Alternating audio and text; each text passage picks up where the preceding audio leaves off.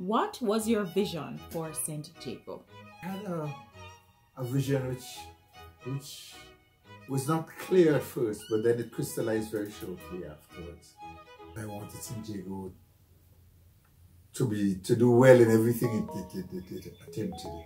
I always felt that a student body must love the school, and that's one of the things I wanted. I wanted every St Jago student to love St Jago. What would you say was your best experience at St Jago? There are so many things to talk about. Pity did I not know that it would have been the best experience that I would have had. I would say my best memory was when we won school challenge quiz. Being the manager of the track and field boys team. This Thursday, as a part of Founders Day 2022, join us as we premiere Shaping Lives for Excellence at St Jago Film.